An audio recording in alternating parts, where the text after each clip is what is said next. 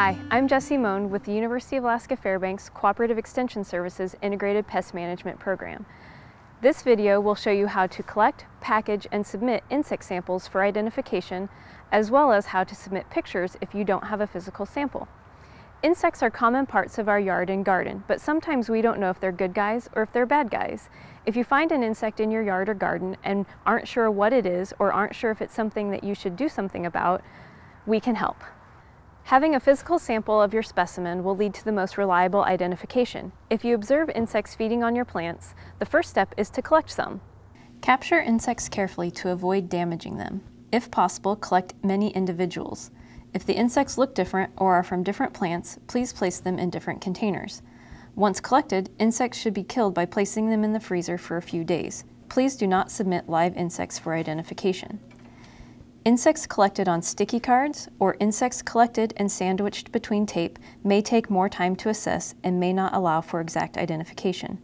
These collecting methods can obscure important features that can help with identification.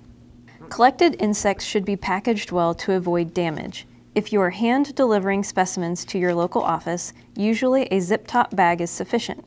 Make sure to deliver the specimens shortly after removing them from the freezer to avoid a buildup of moisture, as this can lead to the specimens molding and rotting.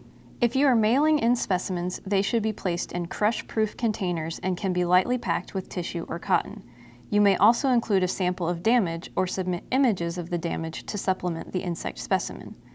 Place your container in a sturdy box for mailing. The most important thing about mailing specimens is that they do not get crushed. If you place a zip-top bag in an envelope, the outcome for the specimen is not going to be great. Before you seal up your box, make sure to include the following information with your specimen: your contact information, including name, phone number, and email address, a location of the collection, and a description of the problem, such as where or on what the insects have been found, what kind of damage you are observing, and what other concerns you may have about the issue or the pest.